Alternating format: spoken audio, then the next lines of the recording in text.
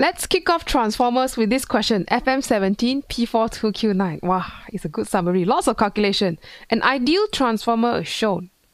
Ideal transformer means what? No energy loss. So you got the input, primary coil. Ooh, this one is N turns. So this is the turns, number of turns for primary. They already told us. Secondary coil, they didn't really tell us. Explain why the core is made of iron. Why not something else? Why iron? Why do you even have an iron core? Why not plastic, rubber? Well, the main purpose of an iron core is to increase the flux linkage. Increase the magnetic flux linkage lah. So let's just write there. Magnetic flux linkage between who? Linkage between the first coil. This one I don't need to say lah, but between primary and secondary coil. Okay, if the iron core wasn't there, there's air cores. Your flux may not all go over to the secondary coil, and it's not as strong. So increased flux linkage is what the purpose of the iron core is. It also becomes magnetized. That's why it can do that. Now, explain why an EMF is not induced at the output when you have a constant direct voltage at the input. That means, why is there no EMF in the secondary when I have a DC? So if this is DC, then you just generate a magnetic field that is constant. Means your flux is constant. So no change in flux if you have a constant DC current and if nothing is changing, it's just that. So what's going to happen in a secondary coil? Nothing. No induced current, nothing. Flip the table, throw it away. Useless. So that's what we're going to explain. In proper terms for exam, this is what we want to say. So we can say that DC, direct current, has a constant current. Current only flows in one direction. That's what we mean. So your flux in the primary coil is not changing, no? In primary coil and secondary coil is constant. They are both linked, remember? So both are constant, no change. Great. Fantastic. Next. So how does that relate to EMF? Gotta remember Faraday's law. How does Faraday's law work? Faraday's law is E proportional to d phi dt. No change in flux, no EMF induced at the output. So we're going to say that. So EMF can only be induced if there is a change in flux. Yeah, there's many ways to say this lah. If there is a change in flux. There we go. So 1 mark for each. B1, B1. Okay, these are kind of the facts or like the concepts you need to know lah. Hopefully by now they are more internalized after going through chapter 23. Now they give us a graph.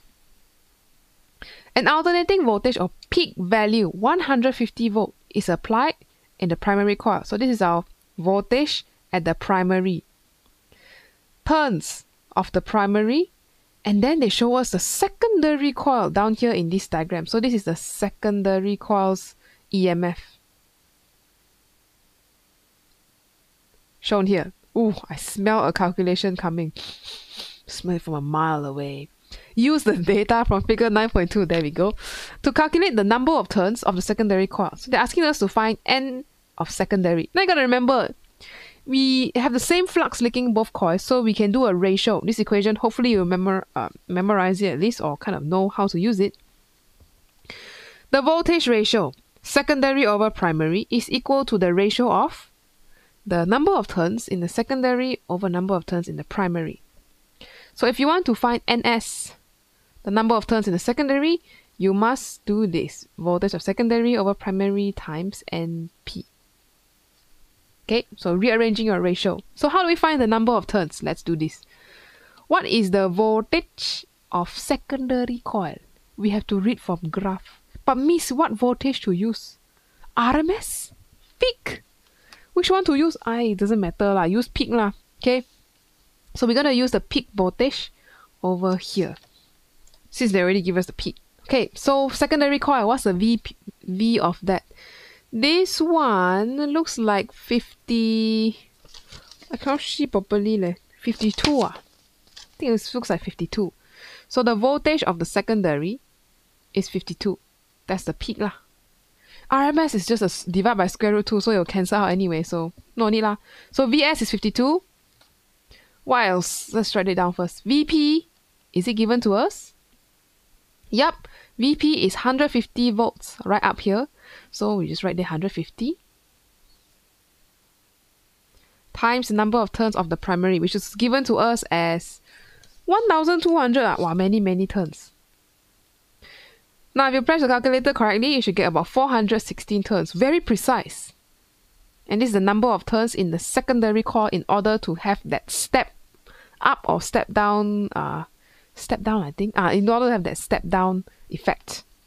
So state one time when the magnetic flux linking the secondary coil is maximum. Flux Flux is maximum. But then this graph they give to us is EMF or. How to find flux Okay, remember flux is maximum. When what is the d phi dt when your flux is maximum? This d phi dt should be 0 at when you are at the maximum flux. Why? Draw for you. Flux graph is something like this. When flux is maximum, right on top, what is the gradient? What is the slope? What is the tangent to the curve? 0. And you need to remember that d phi dt is the induced EMF, 0 in the secondary coil. So you look for the graph law. Where is it 0? Oh, got this part. Here 0, here 0, here 0. Any of these answers you can use. So I'm going to choose, I like this one. I'm going to choose 7.5. There are many answers lah. Anywhere where the EMF is 0, because the flux is maximum, that's the answer you can choose. So let's go and write it down. Where is the magnetic flux maximum? 7.5. Other possible answers can include 0, 7.5, okay lah, 0.0. Anywhere where is 0 EMF also can. A1 mark for this. Next, more calculation. Oh, I forgot to mark the one on top. Final answer is 1 mark. Equation mark is this ratio thing. Do you know how to do the ratio? If you forgot already, go check out the theory video again. How do you get this ratio? Alright, moving on. Resistor is connected between the output terminal of secondary coil. Mean power is dissipated. 1.2 watt. So, let's write this down first. P average, mean is 1.2 watt. You can assume the voltage across the resistor is equal. Calculate the resistance of the resistor. If you haven't tried this, go try it out and see how to brain this first, if you haven't. So now you have a resistor in the output terminal. How does that look like? Output terminal, right? Now I connect a resistor. So this resistor will have a certain power. Power means what? Power means energy change. So you're converting electrical energy to heat energy. So that's what we call power. So you have a certain resistance that we're trying to find inside here. So of course you have an alternating current inside here. Back and forth if you have AC. But how do you find this power? Do we have any clues? How do you find? Okay. Oh, they give us power. Right. I forgot. So this one, the power is 1.2 watts coming out, being radiated as heat in the resistor. Power output. Average mean power output. How do you find the resistance? Do we know the RMS? Because we know P equals to IV. We know our P. I want to find R. Oh, you cannot know. So P equals to I squared R. How about that? I think this one can. We know power. We want to find resistance. If we can know current, maybe the current flowing through here. IRMS. If we know IRMS, we can find R. So let's see. How do we calculate? So we know power is that. Do we know IRMS from the info that they give to us? Actually, we don't know leh. I cannot use I. So which equation do we use? Oh, right. V. Hey, we know the V. So why are we using I? Yeah, let's use I. Let's use V and R. So once upon a time, you learn P equals to V squared over R. That's for DC. If got AC, what do? You can think in terms of RMS. So P average can be equal to V RMS square over R. Or you could think of the power in terms of V naught, the peak. So there's another equation, I forgot where it came from, which you can use to calculate, where it is 1 over 2 V naught square over R. The one I can delete lah. Delete. Okay, in case you forgot where it comes from, V RMS is V naught over root 2. That's the equation that we'll use a lot to calculate V RMS from peak voltage. So we can find peak voltage from the graph. We see what's the amplitude, the biggest value. So you see here, biggest value is what? Oh, we already found 52 up here. Okay, so we know 52. So let's calculate. No more space down there. Let me just write it up here again. So the average mean power they give to us is 1.2 watts. That will be equal to the peak, which is 52 square over 2R. So I got my value of 1126 for R. So the resistance will be 1126. Wow, 0.66666. That's 0.7 lah. Final answer, I can round it off to 2SF if I want to. Sure, 1100 also can. 1130 also can. So 2 marks, 1 for final answer, 1 for plugging in your equation that you know any of these equations. I just choose peak because it's easier. You say, Miss, R don't have RMS. R is a constant, my friend. This is a resistor. Where's the resistor? Resistor, R is constant. There's no RMS or peak R. No. That's for current and voltage. But if you go to other components, their R may not be constant, but this is a resistor, so R is constant. Last one. On the figure, sketch the variation with time of power P dissipated in the resistor for a certain time. Oh my goodness. So we have to sketch the power dissipated in the resistor in a graph based on what they gave to us here. How do we do that? We first gotta... Actually, I'm gonna try sketch the power graph on this side first, because I can see both. So power, how is power related to V? We just did a calculation just now.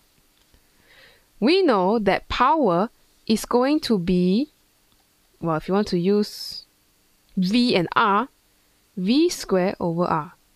This is the actual power, not mean power, average power, the actual power, V squared over R. So how do you plot that over here? Well, you just square your V. But first, we're going to look at key points. Key events, I'm going to put them as dotted lines on this thing. So that's our key events, the points where there is no EMF at all, no voltage. So the first thing we want to do is know that this thing is squared. Although you have negative values and you have positive values, it doesn't matter because you'll be squared at the end of the day. So good to know. So there's no negative value. I'm going to remind myself, no negative power, no such thing, because it's squared. Okay, so I know the graph is going to be 0 at these points because no voltage, no power lah. Now how would I draw the shape? Something like this. It's a square graph, so something like that lor. Try to draw it symmetrical a bit. But do I need to know the peak? Maybe it's a good idea. How many marks is this? 3 marks. Oh, okay, definitely gotta know the peak. So we gotta do some extra calculation. What is the maximum power? So maximum power occurs when your voltage is maximum. This is not equation lah. This is just, you can calculate that. So maximum voltage will be 52 square over R. R, we just found, right? 1127. So this will give a value of about 2.4. 2.4, right? Yeah, I calculated 2.4 watt. So maximum occurs when you have maximum voltage, you have maximum 2.4 watt up here. Okay. And this is pretty much the diagram you can draw. So let me transfer it over to the other side. So here's my guiding lines. I make sure that all the times when the EMF is 0 is when P is 0. So these are all the grey dotted lines. And I make sure my peak is 2.4 watt. And then I draw my sinusoidal curve. Something like this. Okay. 3 marks, where do they come from? Well, the first one come that you know where the zeros are. The troughs are at 0. 0. Oh, not 0, huh? Wow, very dangerous. I should draw until it touches 0 at the exact that point. You know, you try to draw better than me, okay? So these are zeros. P0 at those specific times when E is 0. Okay, that's B1 for the troughs at 0. Then you must have at least 3 kind of cycles. So 1 cycle, 2 cycle, 3 cycle. Okay, got. Then done. So these are for the cycles of power. Then lastly, you must have this 2.4 watts. This is the final mark for the amplitude, or how high the maximum power is. Okay, so no matter which direction your current flow, what's the EMF, your resistor will always be throwing out power, because square ma, don't care got positive negative. There's no negative power. It's just power, power, power, power, power, all coming out. Alright, so that is this question, a pretty good overview of all the transformer ideas. Hopefully that was helpful in helping you to better understand how to calculate transformer things, when there's numbers, how to explain certain things. Go try out a few more past questions and also check out the videos that we're going to post right after this one. So that is all for this video. I will see you in the next question.